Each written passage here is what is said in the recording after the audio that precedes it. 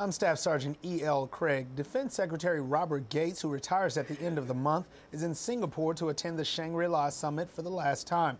Gates says he believes a lot has been done to improve military relationships with Asian countries like Indonesia and Malaysia, among others. And although the U.S. relationship with China has had rough times, the Secretary said his recent visit to China indicates the relationship is on track.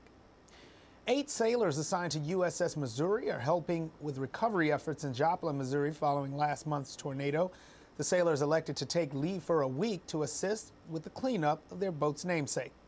Meanwhile, in Massachusetts, Governor Deval Patrick has mobilized the National Guard after tornadoes ripped across the state Wednesday.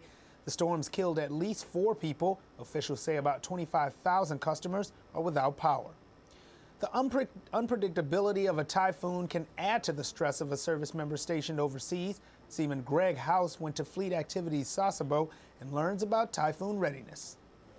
A typhoon can hit at any time, bringing with it destructive winds and heavy rains. This is especially true during the days between June 1st and November 30th, better known as typhoon season. For service members and their families, having a typhoon preparedness kit is key. A typhoon ready kit has a few simple but very important items.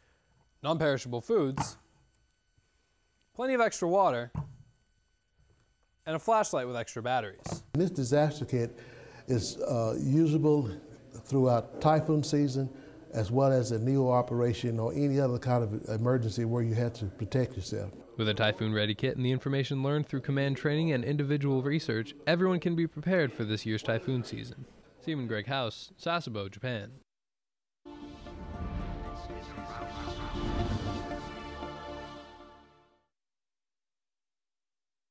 Coming up ahead on Around the Services, we'll tell you if the massive E. coli outbreak in Europe is affecting military bases there.